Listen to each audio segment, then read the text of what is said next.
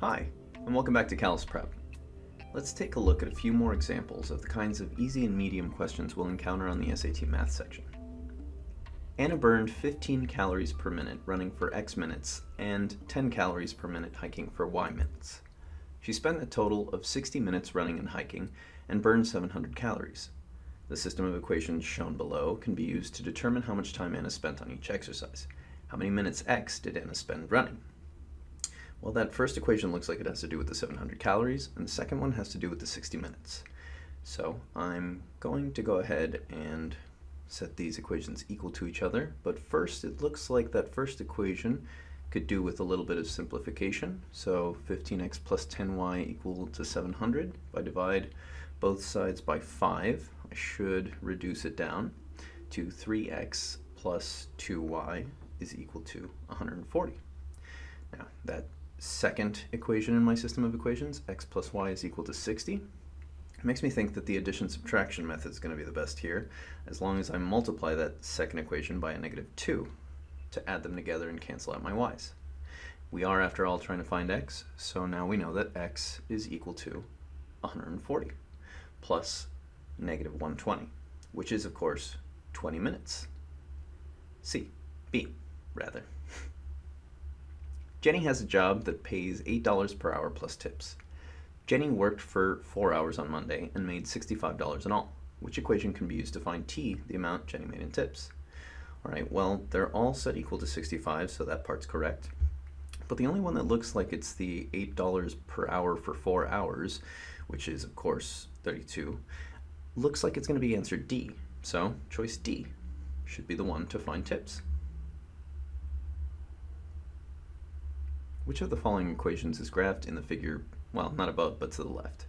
All right, we've got our intercept point at 0, 1, and we've got a point 2, -4. So these are all in slope-intercept form, and I can go ahead and cross out 2 of them because they are clearly not showing the 0, 1 intercept. They are describing a 0, -1 intercept. So I have to choose between these two. And of course, the slope here for my line is going to be a negative slope. So between these two choices, I'm not going to choose the positive slope. I'll choose the one that corresponds to my line, A. At a bottling company, machine A fills a bottle with spring water and machine B accepts the bottle only if the number of fluid ounces is between 7 9/10 and 8 1/10. If the machine B accepts a bottle containing X fluid ounces, which of the following describes all possible values of X? All right, well, all possible values of X, that's not going to be an equation answer. So A and B are out. It's going to be some sort of inequality. So it'll be less than or equal to, or greater than or equal to, or just less than or greater than. So X is going to be between this, the 7 9/10 and the 8 1/10. So all of our answers have without the equal, so it's going to be about 2/10 of a gap. And of course, the absolute value of x plus 8 will not be less than 1/10, it's going to be greater than 1/10, which means our answer is C. All right, the equation x minus 3 over 2 is equal to 1 over x minus 4 and has two solutions. What's the product? Right away I realize that one of the solutions will not be x equal to 4, because that'll make one of my denominators 0, and that breaks mathematics, as we know.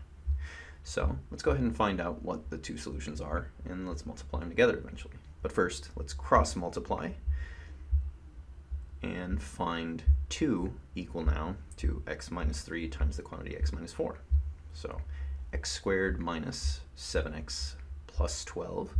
Subtract 2 from both sides, and we're going to get x squared minus 7x plus 10 now.